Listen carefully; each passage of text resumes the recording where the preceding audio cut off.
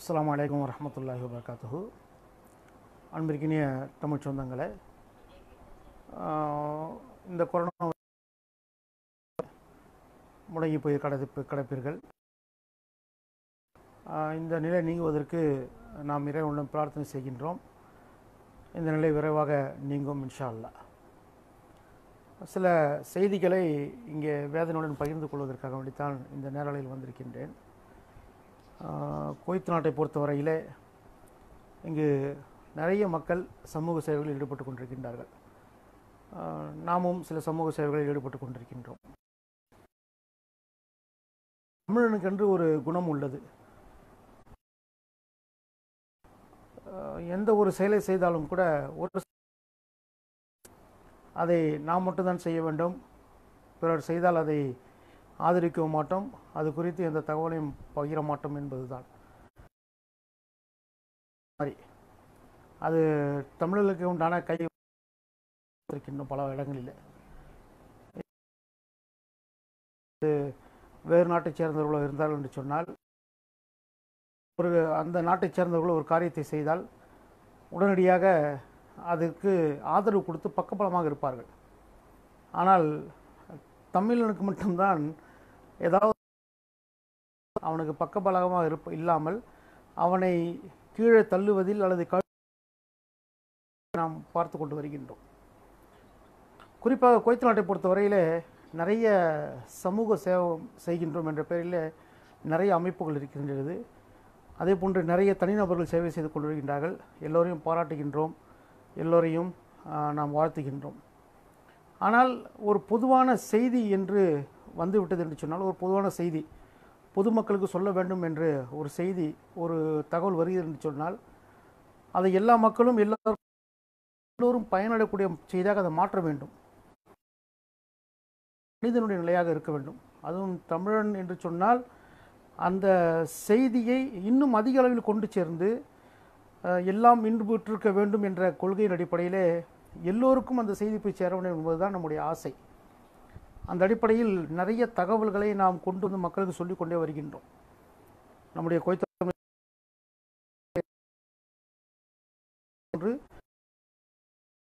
பள்ளிவாசல் நடைபெறக்கூடிய வெள்ளிக்கிழமை சிறப்பு தொழுகையின் பிறகு சட்ட ரீதியான, அதே போன்று மருத்துவ ரீதியான, தனிநபர்களுக்கு தேவைப்படக்கூடிய, குடும்பங்களுக்கு தேவைப்படக்கூடிய நிறைய செய்திகளை சொல்லிக் கொண்டு வந்தோம். இந்த சூழ்நிலையில் ஜும்மா நிப்பாட்டப்பட்ட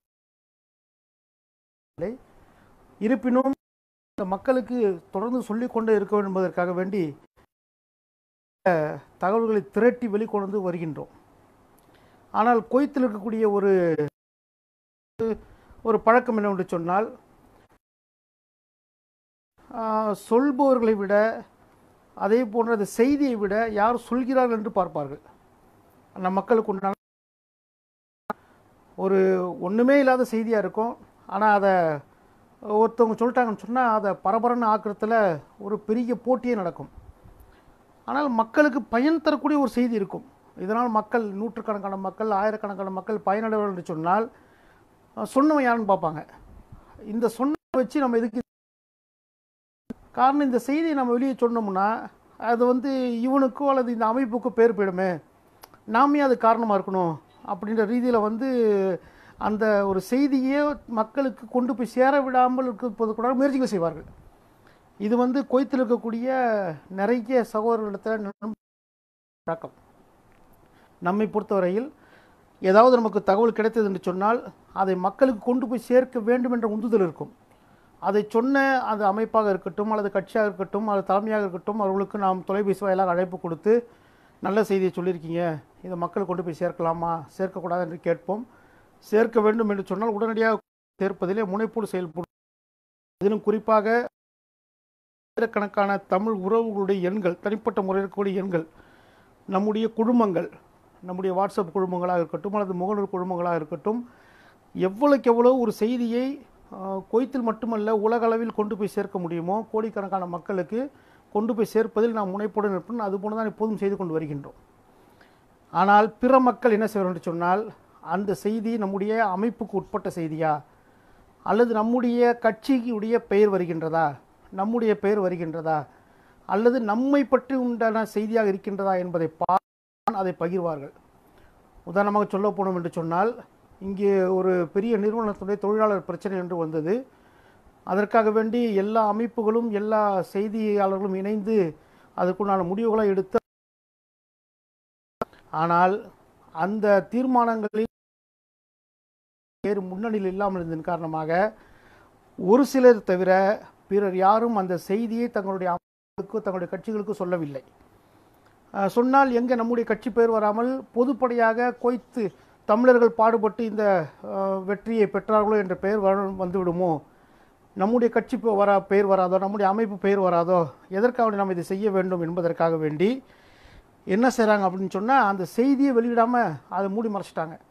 ஆனால் இருப்பினும் நாம் பல மேல்மட்ட அதிகாரிகளை தொடர்பு பலவிதமான முயற்சிகளை செய்து அவர்களை தாயகத்திற்கு அனுப்பி அவர்களுக்கு வேண்டியதை பெற்றுக் கொடுப்பதற்கு நாமும் ஒரு காரணமாக இருந்தோம் என்பதை தெரிவித்துக் கொள்கிறோம். நாம் தான் காரணம் அல்ல, பல பேர் முயற்சி செய்தார்கள். அதில் நாம் ஒரு சிறு துரும்பாக இருந்து நாம் என்ன சில காரியங்களை செய்தோம்.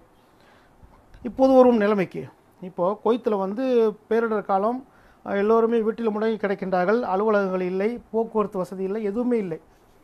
ஆனால் இந்த நேரத்தில் நம்முடைய மக்களுக்கு, குறிப்பாக நம்முடைய தமிழ் மக்களுக்கு எப்படியெல்லாம் உதவி செய்ய வேண்டும், எப்படியெல்லாம் அவர்களுக்கு பார்ப்பதற்காக வேண்டி நாம் வீட்டிலே இருந்து அலுவலக பணிகளை செய்து கொண்டிருந்தாலும் இதையும் யோசனை செய்து நிறைய செய்திகளை உருவாக்கி நிறைய செய்திகளை கொண்டு வந்து அரபில் இருந்தாலும் தமிழில் மொழிபெயர்த்து கொடுத்து கொண்டே இருக்கின்றோம்.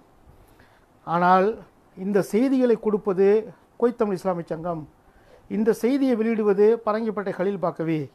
அதனால் இந்த செய்தியை கொடுத்து எதற்கு அவர்களுக்கு நாம் பெயர் வாங்கி அந்த பெயர் எதுக்கு நாம் அவருக்கு பெற்றுத்தர வேண்டும், அந்த செய்தி எதற்கு வெளியிட வேண்டும் என்று எல்லோருமே முடங்கி போய் கிடக்கிறார் என்பதுதான் மிக வேதனைக்குரிய ஒரு செய்தி. நாம் செய்தி வெளியிடுவது நம்முடைய பெயரை போட்டு நம்முடைய அமைப்பின் பெயரை போட்டு வெளியிடுவதற்கு காரணம் என்று சொன்னால், உண்மையிலேயே சத்தியமாக சொல்கின்றோம், அல்லாஹிற்காக வேண்டி மட்டும்தான் செய்கின்றோம். இந்த செய்தியை பார்த்து பிற மக்கள் செய்ய வேண்டும். அதே போன்று இந்த செய்திக்காக, இந்த செயலுக்காக, இந்த சேவைக்காக இத்தனை மக்கள் பாடுபடுகின்றார்களே இந்த அமைப்பில் சேர்ந்து, எனவே இவர்களுக்கு நாம் துவா செய்வோம் என்ற அந்த துவாவிற்காக வேண்டித்தான் நம்முடைய பெயரை போட்டு அந்த செய்தியை வெளியிடுகிறோமே தவிர, மற்றபடி பேருக்காக, புகழுக்காக, பிறர் பாராட்ட வேண்டும் என்பதற்காக வேண்டி அந்த செய்தியை நாம் வெளியிடுவதில்லை. ஆனால் இங்கே இருக்கக்கூடிய நிறைய செய்தி என்ற பெயரில் அபத்தங்களை வெளியிடக்கூடியவர்கள், தமிழை தாறுமாறாக எழுதுபவர்கள், தமிழை கொலை செய்பவர்கள், வரக்கூடிய ஆங்கில அரபு செய்திகளை என்ன செய்ய கூகுள் தவறான செய்திகளை வெளியிடுபவர்கள், அல்லது அரசு நிறுவனங்களில் அல்லது அரசுக்கு உட்பட்ட நிறுவனங்களில் வேலை செய்யக்கூடிய சிலர் நினைத்து கொண்டு தாங்கள் கொடுக்கக்கூடிய செய்திகளை மட்டும்தான் மக்கள் பார்க்க வேண்டும், வெளியிட வேண்டும் என்று நினைத்து வாழக்கூடியவர்கள் எல்லாம் உண்மையில் தமிழர்களுக்கு கிடைக்க வேண்டிய செய்திகளை செய்ய விடாமல் செய்கிறார்கள் என்பதுதான் நம்முடைய வேதனை. குவைத் அரசு இங்கே இருக்கக்கூடிய தொண்டு நிறுவனங்களை எல்லாம் சேர்த்து ஒரு இணைப்பை உருவாக்கி தந்தது. குவைத்திலே குடும்பமாக கஷ்டப்படுபவர்கள், வாடகை கட்ட முடியாமல் அல்லது உணவு தேவைகளுக்கு மிக சிரமத்தில் இருப்பவர்கள், வேறு விதமான பொருளாதார வசதி இல்லாதவர்கள், இவர்களுக்கு உதவி செய்ய வேண்டும் என்ற நோக்கிலே ஜாதி மதம் பாராமல், எந்த நாடு, எந்த மொழி, எந்த இனம் என்று பாராமல் எல்லோரும் அதில் பதிவு செய்ய வேண்டும் என்று ஒரு அரபு மொழியில் ஒரு இணைப்பை உருவாக்கி தந்தார்கள். என்று சொன்னால் தமிழாக்கம் செய்து அதை வெளியிட்டோம். தமிழாக்கம் செய்து ஒருத்தருக்கு அல்லது ஒரு குடும்பத்திற்கு பயன்படக்கூடிய ஒரு இணைப்பல்ல, பல ஆயிரம் பேருக்கு பயன்படக்கூடியது. அந்த தொண்டு நிறுவனங்கள் 50க்கும் மேற்பட்ட தொண்டு நிறுவனங்கள், குறைந்தபட்சம் ஒவ்வொரு தொண்டு நிறுவனமும் ஒரு 1000 குடும்பங்களை தத்தெடுத்தால் ஏறக்குறைய 5 லட்சம் குடும்பங்கள் பயனடைவதற்குண்டான ஒரு முக்கியமான ஒரு இணைப்பு. அதில் நம்முடைய தமிழ் மக்கள் அதிகமாக பயன்பெற வேண்டும் என்பதற்காக வேண்டி இந்த செய்தியை நாம் வெளியிட்டோம். முதலில் நேரலையில் வெளியிட்டோம். அதற்கு பிறகு அதனுடைய எப்படி செய்ய வேண்டும் என்பதை அரபியில் இருந்தாலும் கூட ஒவ்வொரு வரியாக தமிழாக்கம் செய்து, இதை நீங்கள் ஆங்கிலத்தில் கூட ஆங்கிலத்தில் கூட உங்களுடைய விவரங்களை பதிவு செய்யலாம் என்று நாம் குவைத்திருக்கக்கூடிய எந்த ஒரு அமைப்போ அல்லது எந்த ஒரு மீடியா என்று சொல்லக்கூடிய அந்த செய்தி ஊடகங்களோ, பரபரப்பான செய்திகளை வெளியிடக்கூடியவர்களோ அந்த செய்தியை கேட்டிக்கூடிய மீடியாக்கள் மூலமாக தான் கொண்டு போய் சேர்த்தோம். அல்ஹம்துலில்லாஹ், அதுவே நமக்கு ஒரு பெரிய வெற்றி. நம்முடைய தமிழ் மக்களுக்கு ஒரு உதவி கிடைப்பதற்குண்டான வாய்ப்பை ஏற்படுத்தணும் என்று. ஆனால் இவர்கள் சேர்ந்து செய்திருந்தால் இன்னொரு செய்தி, இன்னொரு தொண்டு நிறுவனம் இதே போன்று உதவி செய்வதாக ஒரு தகவல் கிடைத்தது. அதனுடைய வழிமுறையை நாம் என்ன செய்தோம், வெளியாக்கினோம். அதே போன்று குவைத் ஃபுட் பேங்க் என்று சொல்லப்படக்கூடிய உணவு வங்கி அவர்கள் பாதிக்கப்படக்கூடிய மக்களுக்கு உணவு வழங்குவோம் என்று ஒரு அறிவிப்பை வெளியிட்டார்கள். அதனுடைய இணைப்பை நாம் தமிழாக்கம் செய்து வெளியிட்டோம். இந்த 3 செய்திகளையும் குவைத்தில் இருக்கக்கூடிய ஒவ்வொரு தமிழனும், ஒவ்வொரு தமிழ் அமைப்பும், ஒவ்வொரு தமிழ் செய்தி ஊடகமும், செய்தி வெளியிடக்கூடியவரும் அல்லது ஒவ்வொரு ஃபேஸ்புக் வாட்ஸ்அப்பில் இருக்கக்கூடியவர்களும் தங்களுக்கு தெரிந்த ஒவ்வொருவருக்கும் இதை வெளியிட்டார்கள் என்று சொன்னால் குவைத்திலே ஆயிரக்கணக்கான தமிழ் குடும்பங்கள் வாழ்கின்றன, மிகுந்த சிரமத்தில் வாழ்ந்து கொண்டிருக்கின்றார்கள். அவர்களுக்கு இந்த செய்தி இப்போ கிடைத்திருந்தது என்று சொன்னால் இன்னும் பல 100 பேர் பதிவு செய்து பயனடைந்திருக்க முடியும். ஆனால் குவைத்தை பொறுத்தவரையிலே இதை கொண்டு வந்தது குவைத் தமிழ் இஸ்லாமிய சங்கம், இதை வெளியிட்டது பரங்கிப்பட்டை கலீல் பாக்கவி. அதனால் இந்த செய்தியை நாம் எதற்கு வெளியிட வேண்டும், நாம் ஏன் அவர்களுக்கு பேரை வாங்கி தர வேண்டும் என்ற ஒரு குறுகிய மனப்பான்மையில் சுயநலவாதிகளாக அந்த நண்டு கதை போல்தான் குவைத்திருக்க என்பதை உலக மக்கள் இதை பார்த்து கொண்டதாலும் பரவாயில்லை. நம்மை பற்றி என்ன குறை சொன்னாலும் பரவாயில்லை, நம்மை பற்றி அவதூறு சொல்வார்கள், நம்முடைய சங்கத்தை பற்றி நிறைய தவறுதலாக பேசுவார்கள், அதை பற்றி நம்ம கவலை இல்லை. அல்லாஹுக்காக, இறைவனுக்காக, மக்களுக்காக நாம் சேவை செய்கின்றோம். எனவே இந்த அவதூறுகளை, இந்த பொய் பிரச்சாரங்கள் எல்லாம் தவிடுபடியாக்கிவிட்டு தள்ளிவிட்டு தான் நம்முடைய வேலைகளை செய்து கொண்டு வருகின்றோம். நம்மை பற்றி நிறைய சொல்லுவாங்க குறைகள் எல்லாம், அதை பற்றி நம்ம கவலைப்படுறதே கிடையாது. காரணம் போக போக பின்னாடி வரவனுக்கு கோபம் வரத்தான். நம்ம மேலே அவன் சொல்கிறத வச்சு தூசு பட்டுடுச்சுன்னு சொல்லிட்டு நம்ம திரும்பி பார்த்தக்குள்ளே நாம் முன்னாடி போயிடுவோம். நாம் அதுக்கு முன்னாடி போயாகணும். நல்ல காரியங்கள் செய்வதற்கு போட்டி போடுங்கள் என்று அல்லாஹ் சொல்கின்றான் குர்ஆனிலே. எனவே அந்த போட்டி போடக்கூடிய வேலையில் தான் நம்ம இருந்துட்டு இருக்கோமே தவிர மற்றபடி எதுவுமே கிடையாது. ஆனால் இங்கே இருக்கக்கூடிய ஊர் ஜமாத்துகள் நிறைய இருக்குது. அதே போன்ற அரசியல் கட்சி இருக்கின்றார்கள், குவைத்திற்கென்று இயங்கக்கூடிய சில அமைப்புகள் நிறைய இருக்கின்றார்கள். அதே போன்று பல்வேறு ஜாதி சார்ந்த சங்கங்கள் நிறைய இருக்கின்றார்கள், பல்வேறு நற்பணி மன்றங்கள் நிறைய இருக்கின்றார்கள். ஒவ்வொருவரும் குறைந்தபட்சம் ஆளிற்கு ஒரு 10 குடும்பத்திற்கு இந்த உதவியை செய்திருந்தார்கள் என்று சொன்னால், 10 குடும்பத்தை பதிவு செய்தார்கள் என்று சொன்னால் தமிழ் மக்கள் எவ்வளவு நன்மைகளை பெற்றிருப்பார்கள். முதலில் பதிவு செய்ய வேண்டும், கிடைப்பது கிடைக்காமல் போவது என்பது அடுத்த கட்டம். ஆனால் பதிவு செய்திருந்தார்கள் என்று சொன்னால் எப்படி நன்மைகள் கிடைத்திருக்கும். அந்த 3 இணையதளங்களிலும் நாம் சொல்லித்தந்த முறையின் பிரகாரம் நமக்கு தொலைபேசி நாம் அதனுடைய வழிமுறைகளை சொல்லித் தருகின்றோம். நாம் செய்து கொண்டிருக்கும் பணிகள் நமக்கு நிறைய இருக்கின்றன. ஒரு சில சகோதர சகோதரர்கள் ஃபோன் அடித்து நம்மகிட்ட நாங்கள் சொல்கிறோம் நீங்களே செஞ்சிருங்கன்னு சொன்னாங்க. நாம் ஒவ்வொருத்தருக்கும் அந்த மாதிரி பத்தாக்கா வாங்கி நம்ம ஒவ்வொருத்தருடைய தகவல்கள் கேட்டு ஒரு அரை மணி நேரம் அதுக்கு நம்ம செலவு செஞ்சுட்டு இருக்க முடியாது. அதனால் பக்கத்தில் உள்ளவங்கள்ட்ட தெரிஞ்சவங்கள்ட்ட கேட்டு செய்யுங்க அல்லது நீங்களே செய்யுங்க அப்படின்னு சொல்லியிருந்தோம். ஆனால் வேதனைக்குரிய செய்தி, குவைத்தில் மிகுந்த வேதனையுடன் பதிவிடுகின்றேன்.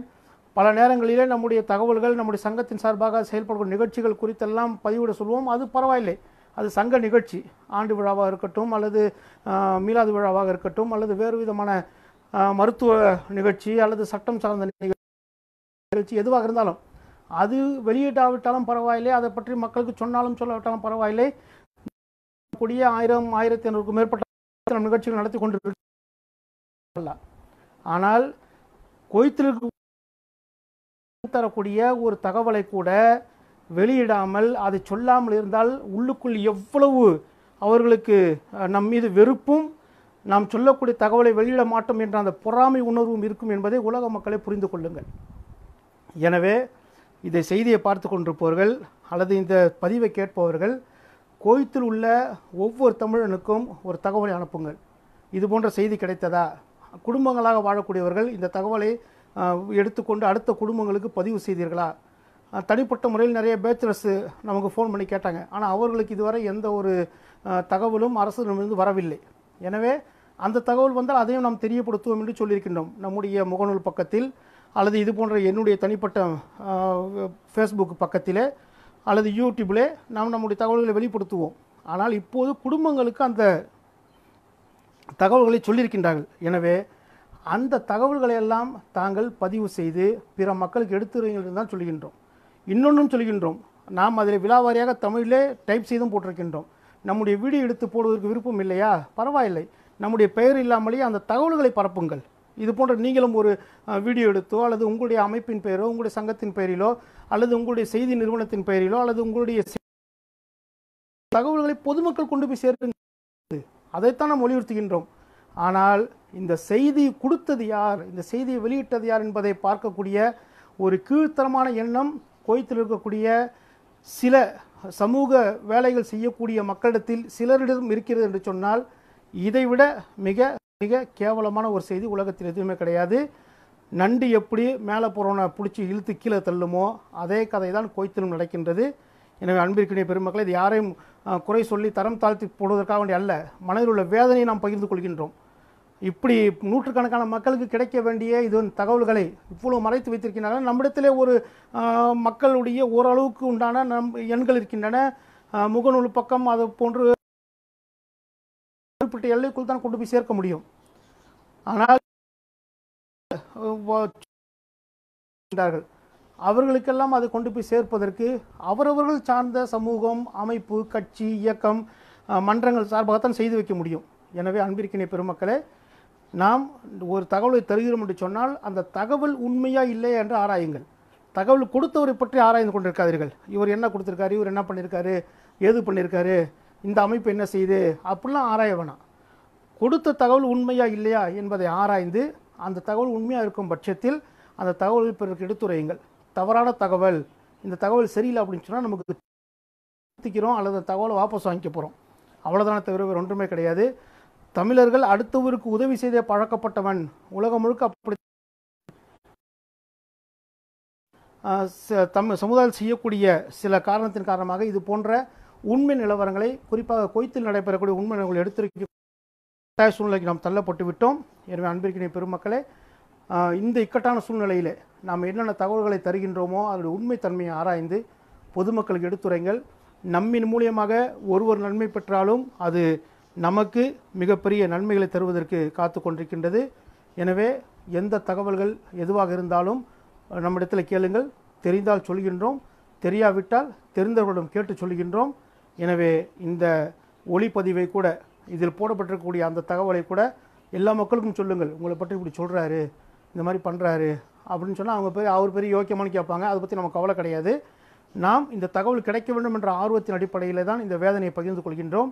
எல்லாம் வல்ல இறைவன் நம்முடைய இந்த சோதனையான காலகட்டத்திலிருந்து விடுவித்து மகிழ்ச்சியாக வாழ்வதற்கு அருள் புரிவானாக. ஒரு நண்பர் கூட சவுதியில் இது போல் இருக்கான்னு கேட்டுக்கிறாங்க. சவுதியை பற்றி நமக்கு தகவல் எதுவுமே வரல. அது சவுதியில் உள்ள மக்கள் தான் அதை தெரியப்படுத்த வேண்டும். சவுதியிலும் இது போன்று உதவிகள் வழங்குகிறார்கள், அரபியில் இருக்கின்றது, அதை எங்களுக்கு தமிழில் மொழிபெயர்த்து கொடுங்கள் என்று சொன்னால் நாங்கள் செய்து தருகின்றோம்.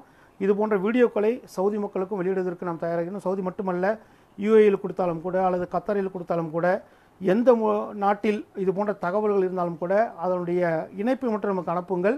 அது செய்யக்கூடிய வழிமுறைகளை நாம் இன்ஷால்லா உங்களுக்கு தெளிவாக விளக்கமாக எடுத்து உரைக்கின்றோம் என்று கூறிக்கொண்டு இந்த நேரலையை முடித்துக் கொள்கின்றோம்.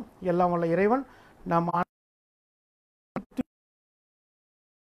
அதற்குண்டான காரியங்களை செய்வதற்கும், குறிப்பாக சமூகத்தில் சேவையாற்றக்கூடிய எல்லா மக்களுக்கும் எந்த பிரதிபலனும் பாராமல் பார்த்து வேலையாற்றக்கூடிய அந்த உயர்ந்த எண்ணத்தை தருவதற்கும் இறைவன் அருள் புரிவானாக. நன்றி. அஸ்ஸலாமு அலைக்கும் வரஹ்மத்துல்லாஹி வபரகாத்துஹு.